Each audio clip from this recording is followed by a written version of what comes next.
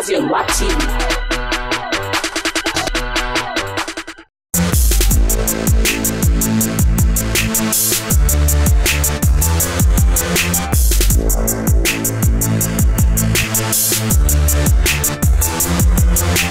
Hangout with TG Omori at PEFTI Film Institute. PEFTI, bringing out the star. This man is a graduate of this amazing institution. How many of you know that? If you know that TG is a graduate of PEFTI, make some noise for TG. Come on. But he has brought himself to honor us here. A round of applause from Mr. TG Omori.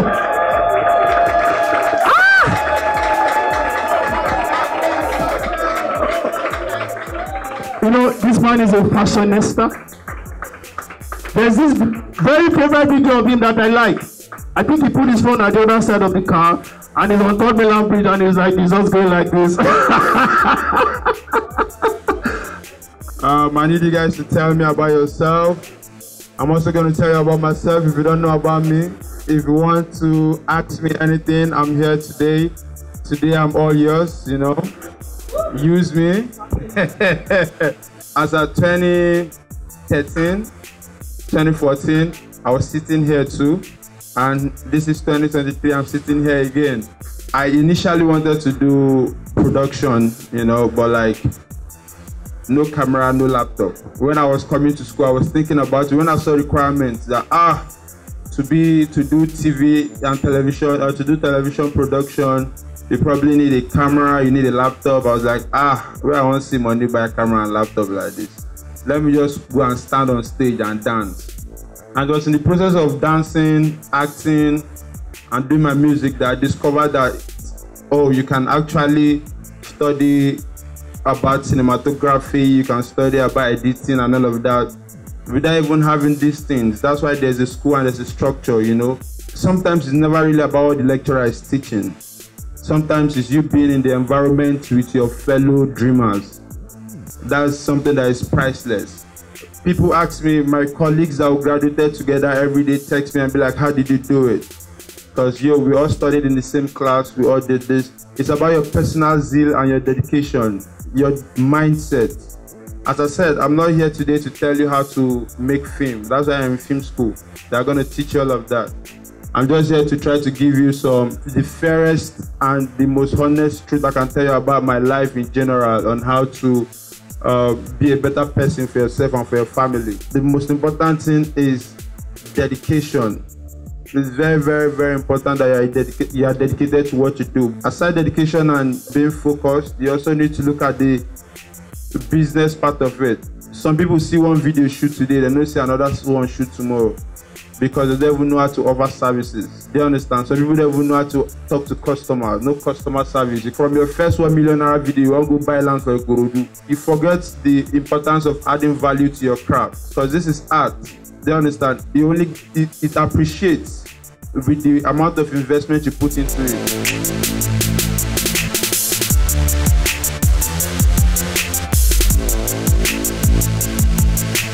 When I got my first music video, for the first 1 year, I was not even focused on trying to make money. But I was very, very particular about making sure that I bought new sneakers. No matter how it be, I could find 25K inside the 500K. Because man must look sharp. In every situation, look sharp. Somebody say look sharp. Because there's some certain amount of money I can't trust you with if I'm not looking good. It's very, very important. The first time I went to go and bargain for my first music video, I buy Timberland from Cotonou, new one, sharp one. They shine and well. My punk reach up, I go barb that money. Like my meeting was 12, I want to go and barb around 9 so that the feet no go shake. Iron your shirt. If you no get new shirt, wash and stash them, iron them. If you no get like put on that bed, sleep on top and make it straight. Just appear sharp. Somebody say appear sharp. Appear sharp. Tell your neighbor appear sharp. Appear sharp. It's very, very good for business. You understand? So yeah, that was going for my first music video conversation, or trying to get my first music video. I had to make sure I appeared. So when I got there, I don't need to talk too much. I just blow small, nice, and learn how to speak properly too. I went there, spoke some few. spoke some few, not so much grammar, you know, just some few nice little wife. You understand? Then the manager was sold. Do you understand? And they was like, okay, my guy gave us 700K for this music video, but now 500K I won't give you. Me, agent, I'll take 200K. Oga, bring them. Do you understand? Don't be like Portable, make them rip you. Allow them rip you. They need to use you for you to be able to use them. You understand? Don't be too smart in this street. Yeah. So I was like, okay, you define money, me I define CV. We have now two different things we define. You go chop your money, go finish. My own, that video of the year, that video I don't get, don't do. You understand? So I got that video, it was like 500K. I rented the red. I've never seen a red camera in my life, but it's been my fantasy then to shoot with the red camera. I thought if I shoot with the red camera, probably the video will be flying, you know. But I needed behind the scenes with the red. I've never even touched the camera. So for safety purposes, I hired a DOP. Not because I wanted him to shoot, but I needed him to be a supervisor in case I go press port.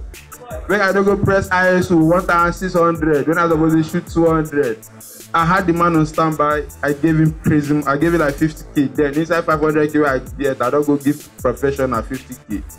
You understand? So then I had to learn how to edit by force by myself so that I can cut down costs. Because if I go pay another editor 50K again, that 50K now I don't use and pay boot set. So you don't make the video full. So I've cut out some part of the labor. You feel me? So we did that. We shot the video. Everybody came out. I did everything I could do. The video came out nice. The clients liked it. They put it on TV. For the first time, I saw my logo. Then I had one punk logo. I saw my logo on TV. That was like in 2016 or 2015. Sound City, I no sleep that day. The only neighborhood ever say. Sound City, TJ Omori reviews. I was so excited, you know. And since then, it's just been like this. I did not text nobody. People saw it because they saw the work and the effort I put in. Another person called me. My phone rang. Somebody called me from Atlanta, international number.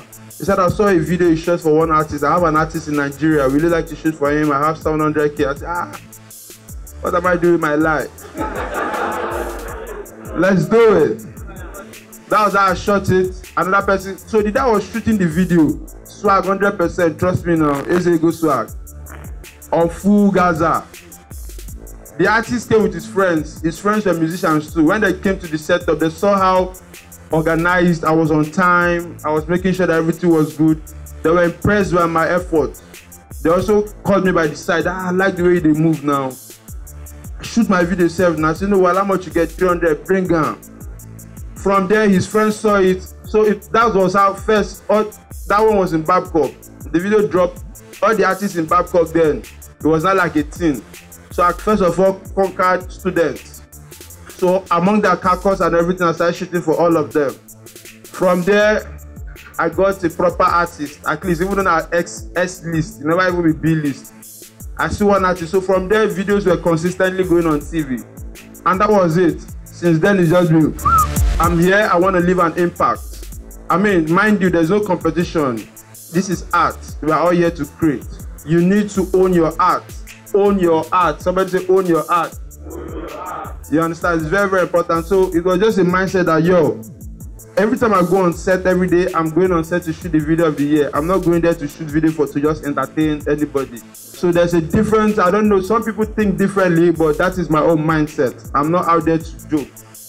And that has also helped my own clients because that gives my clients a lot of confidence, and it also boosts the career of my clients because once you are, as an artist, you are able to put out quality videos, it boosts your career. And for this, automatically people want to shoot with you. With this, money go to chase you. If you are not in demand yet, still keep working. So first of all, put a demand in yourself. Do you understand? Make a self-demand that you want to be in demand. Then when you start being in demand, then you can now start saying, okay, this is it, this is it. But that does not mean you should not know. There's a difference between knowing your worth and, do you understand? It's a thin line. I mean, I think to a certain level, I've been able to touch through some few elements about my life and the work in general. Right now, we are in world domination in filming. So, be ready for the new TJ Omori coming soon. Hangout with TJ Omori at PEFTI Film Institute. PEFTI, bringing out the star. Let's do 5 questions quickly, let's wrap on. What is your creative process like, sir? One thing I do when I'm conceptualizing or when I'm thinking, you want to stand out, you need to think. If people are thinking like this, you need to think like this. They say think outside the box. I think opposite the box. If you do it's either it breaks you or it makes you.